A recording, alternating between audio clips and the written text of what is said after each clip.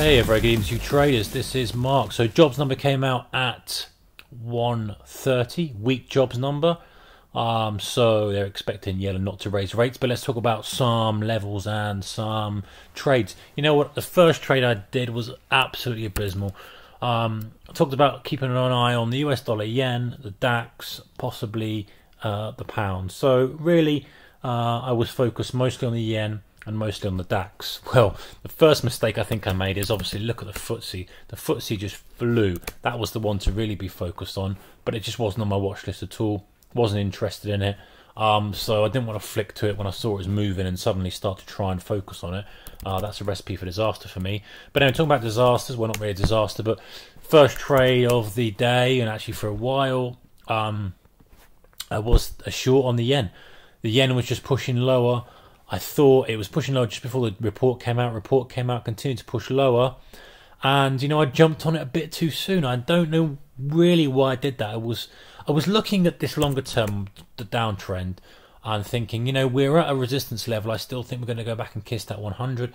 And I let that sort of cloud my bias a bit. And I think maybe a little fear of missing out came in, and I dived in far too soon on that, really, when there wasn't a trade to be had.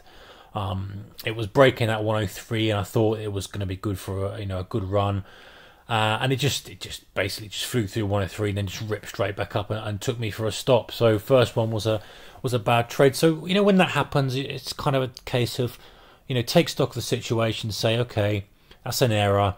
You dived in too early in that. Let's just reassess, let the market settle down, and then let's see exactly what it wants to do and see if we can get a setup from that. So, you know, sat back.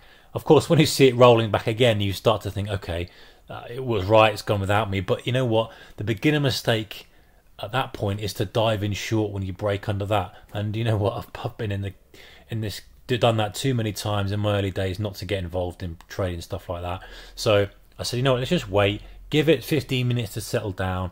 Give it 30 minutes, whatever it needs. Let's just see what's going on. So I'm scanning the DAX, I'm scanning the Dow, I'm looking over, I'm thinking, okay, FTSE's moving, I should have been on that, never mind. Keep focused on the yen, and let's see if there's an opportunity on there. And actually, you know, that paid dividends for me in the end, because as we started to push out, and just really started to push and look really good. Because of the first trade was such a bad trade, and not in terms of a stop out, but in terms of just jumping the gun a little bit, rather than waiting for the pullback and making a little scalp short or whatever, or waiting for some sort of multiple moves to the downside and then jumping on the pullback. I chased it and I got punished for it. And I sort of thought, well, that's a bit of a mistake. Let's just take stock of the situation. So anyway, long story short, it turned out to be an okay day for me. Not blinding, but it was okay. And when I started getting involved was when I saw us flagging at the highs. You know, we'd push lower, sucked in loads of people on the short. We'd push then back through the prior high, the pre-jobs high, held that after a retest. So now I'm thinking long. Let me see, I want to get long. I was a bit cautious about the volatility dying down. As I mentioned in the last video, that's also a bit of a gotcha. But so I was thinking I just want to see it break and hold levels. I know my key levels up here at 104, talked about it loads of times. That was yesterday's high as well. And I just wanted to just get involved only when it was looking the best. My first long was when we pushed up here and just held above that high. The whole situation was fine for me then. We tested here, sucked in a few shorts. We'd held above the high here. You know, we'd then pushed up above that break high. A little tiny pause is purely tape type situation where you've got some volume spike coming in. It's looking good. And then I've got an obvious target of the 104. It's going to be an okay scalp. It makes like sense to me to take that sort of trade. So take it, and I'm out as we approach and we'll break through that 104. Just scaling out I thought we might get a little bit more in that first push, but we didn't. So I'm all out and I'm looking at it. And then a second opportunity came when we're just holding above the 104. You know, I talk about that a lot, where if you push and you hold above or below the resistance level, the likelihood is the next move is going to be back in the trend. And actually this time the 20 period guided me quite nicely.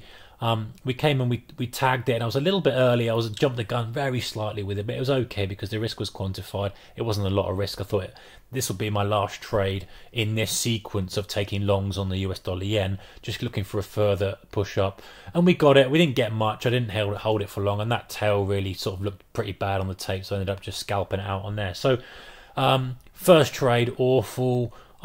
Second trade good, third trade good, so that's not too bad.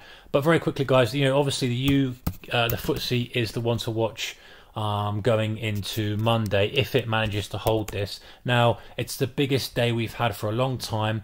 It's the biggest daily move since the Brexit. It's got decent volume on it. We've done that classical little bull flag type situation where you get a little downtrend against the trend and we break back up. So it's all very technical and nice. And Monday, of course, is Labour Day, but the hazard to watch out for is this Dow.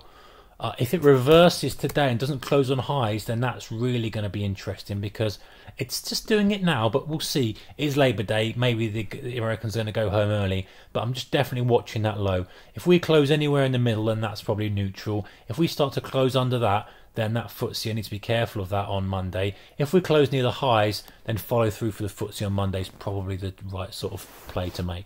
But loads of stuff going on. US dollar yen obviously in play, DAX in play. But I think that I just want to share with you about that mistake, the early mistake, and just not letting it get to you and just refocusing, reassessing the situation and getting straight back into it. So I hope you guys had a good non-farm payroll trading session. Have a great weekend. See you on Monday.